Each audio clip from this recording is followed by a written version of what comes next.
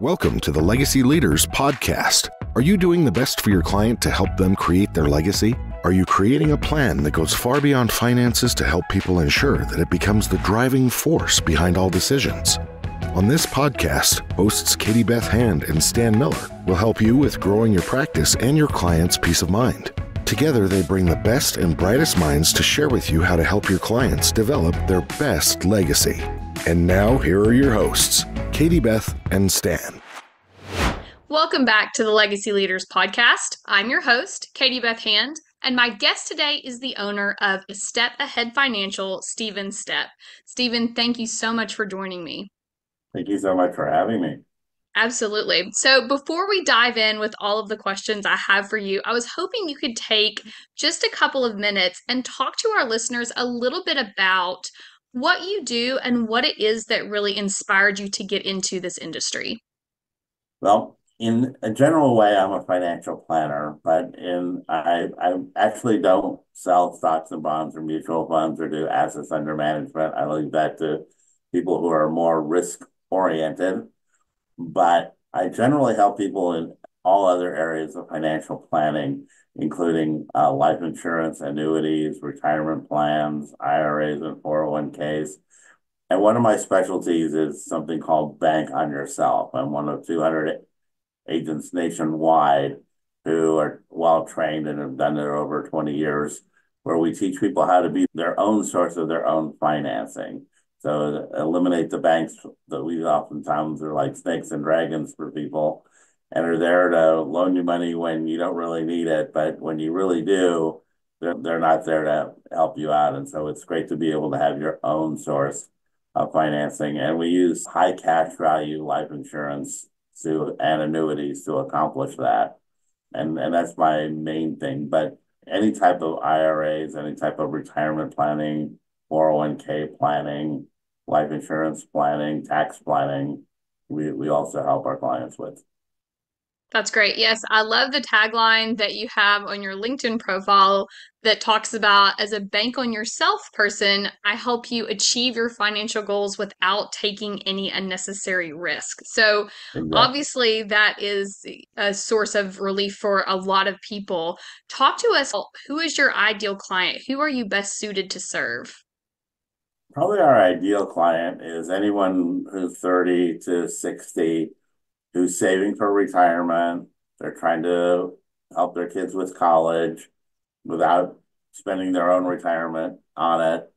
I just went to my 45th college reunion and the tuition there is $67,000 a year. So how most families can do that for one or two kids without taking away from their own retirement is one of the goals and something that's literally very hard for many families, and they don't really attack it until it's almost too late.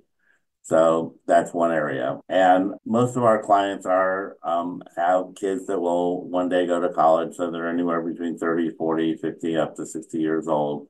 And that's one of their main goals. But also anybody who's saving for retirement, who doesn't like the ups and downs of the market, who doesn't want to pay very high fees that are typically associated with 401ks and other retirement plans. They don't want to pay stockbrokers to watch the market go up and down and take out fees as well. And they're kind of tired of that rat race. And they've usually lost money in the market at some point. And every 6 or 7 years, the market takes a major downturn, and then they have half of what they used to have. And most people are not that good at playing the market, so to speak.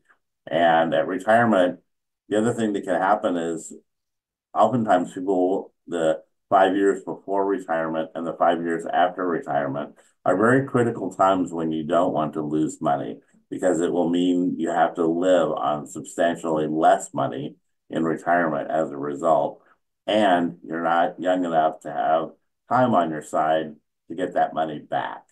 And so we try to help people avoid that whole scenario that's tied up. And most people take a lot more risk and have a lot more debt than they would be comfortable if you ask them those kind of questions and then show them their own numbers.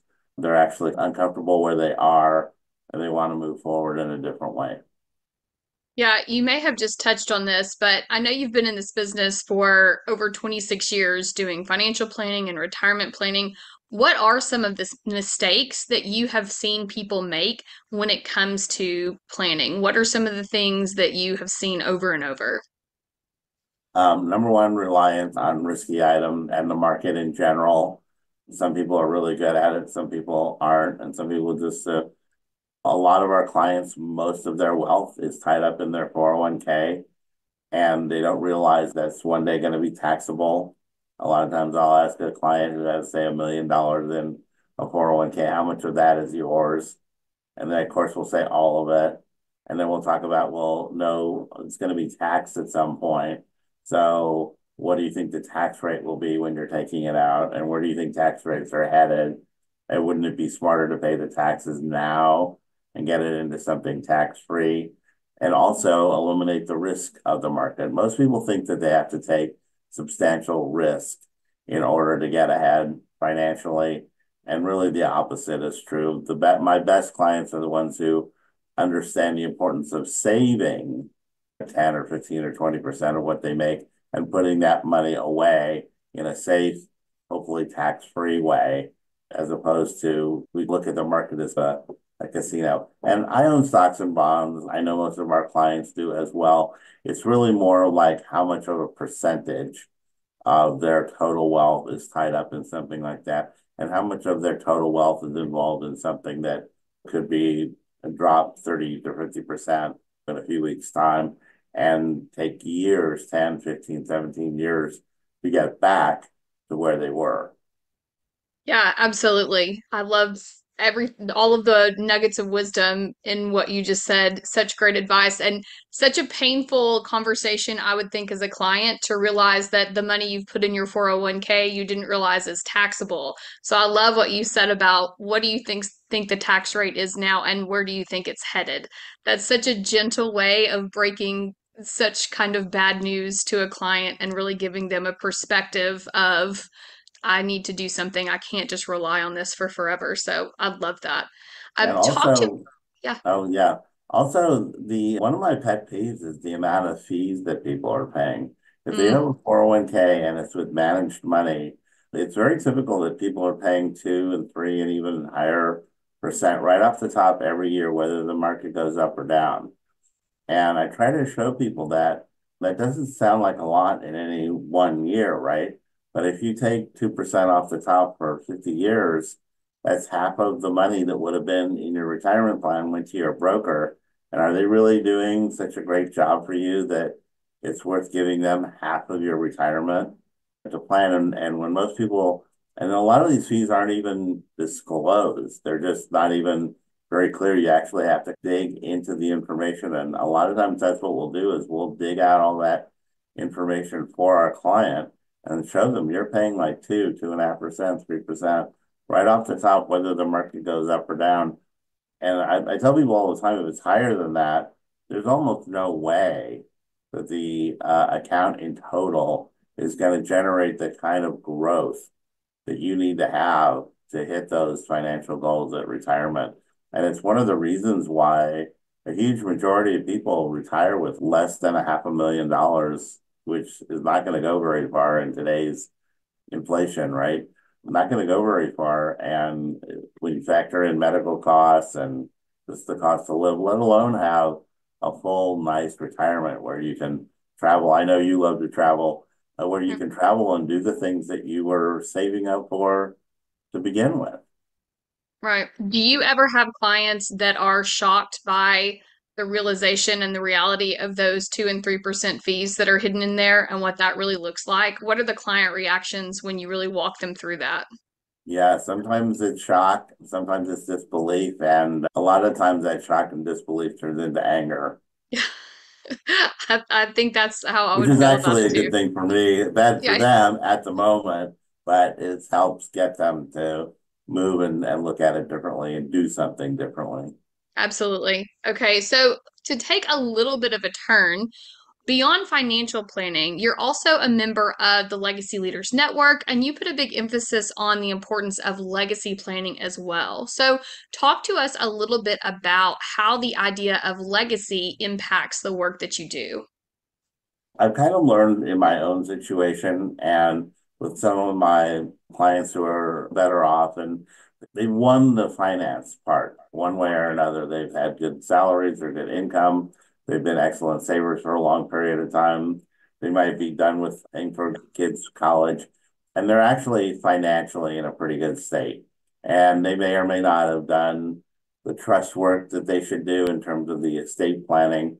And they're really looking beyond both of those things. They're looking at what we like to call the third piece of that pyramid, and they're trying to actually plan out beyond their own retirement in terms of their own estate planning, their own plan giving, and the things that they would like to do to inspire future generations, and also the charities and causes that they're a big believer in. So one of the goals that I have for legacy planning is to inform and inspire our children about what's important to us and our families and have that live on in future generations. Very often in the second or third generation, things fall apart, and the same values that help propel that family to be in a good spot are by the third generation have been long forgotten.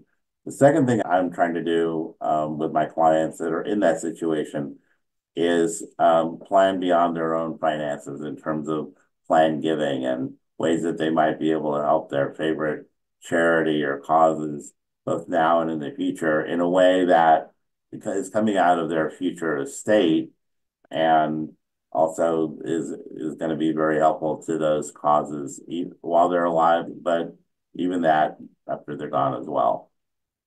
Yeah, that's a great answer. And we certainly see the same type of thing in the estate planning world where maybe it's an older generation family member that formed the business or all of those things. But when you're passing down wealth like that without any of the stories and the work ethic and all of those things behind it, we've really seen how that can sometimes have, when you pass down wealth without all of those other pieces, it can actually have a very negative impact on younger generation. And so I love that you're focused on bringing in that legacy aspect beyond just the financial planning. The financial planning is certainly extremely important, but I love that you're bringing in that legacy aspect as well to make sure that all of the work and the saving and the building that these people have done really goes to make a positive impact on younger generations and not a negative impact on younger generations. So that is great stuff and something pretty unique in the financial planning world. The idea of legacy, I feel like, is just starting to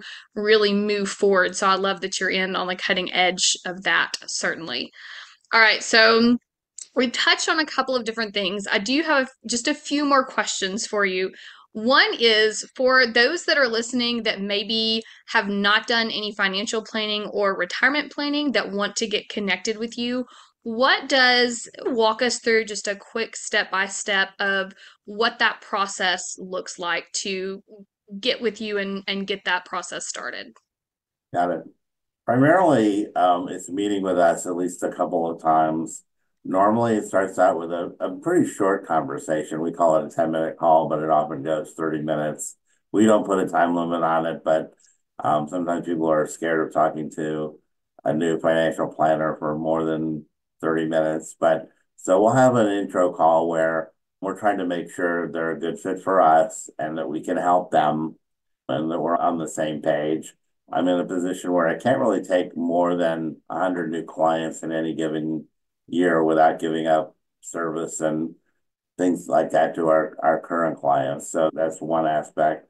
Then usually, if all goes well with that, we'll set up a meeting where I'm giving them a lot more information about my practice and how we work, and then turning it around and I'm asking them all the questions that we need to be able to put together a plan with different options for them. And then usually the third, if that all goes well, we put together and there's ways that we can help them. We'll set up a third appointment where we're actually presenting choices and alternatives from the way we do it. And hopefully they will agree And then beyond that, we're helping them, implement and service those plans. Fantastic. So, a very easy process. If you're listening and you've not gotten any financial planning done, if you are confused about maybe where you are with your retirement planning, we encourage you to reach out to Stephen and get started. It's not a scary process. The step by step sounds very easy. I love the idea of the 30-minute introductory call. So, we encourage our listeners, if that's something you're looking for, we'll tell you in just a minute how to get connected to Stephen so you can get started. So, my final question for you, Stephen, and this is a big one, so put your thinking cap on. Through all of the work that you do with all of the planning and helping these people and their families, what is it that you hope your legacy will be? Wow, that's a tough one. I'm still really putting that together, and it's really been over the past 3 or 4 years that I've been giving it more serious thought. I'm very involved with my synagogue, so helping them is certainly one thing that I want to continue to do. And even when I'm not around, would like to be able to see them thrive and prosper as well. In my own family, I have a daughter who's amazing, and I want her to fully understand what the legacy of both me and her grandparents have been, and how that's come about, and why it's important, to continue to build on that and save on that, as opposed to maybe just spend it all, which happens a lot. And right now, those are my two biggest, concerns. But moving forward, I actually plan to add on and build on that, and that's part of the learning I'm doing with the Legacy Planners group. That's awesome. No, that's a really good answer. I'd love that. And thank you just for all of the work that you do trying to help people. I love that you are also working on your legacy with your own family and your own faith as well. I think that's a really powerful testament to just who you are as a person. So for everybody who has been listening today, I want to thank you all for joining us. As always, I'm your host, Katie Beth Hand, and my guest today is financial planning and retirement planning expert, Stephen Stepp.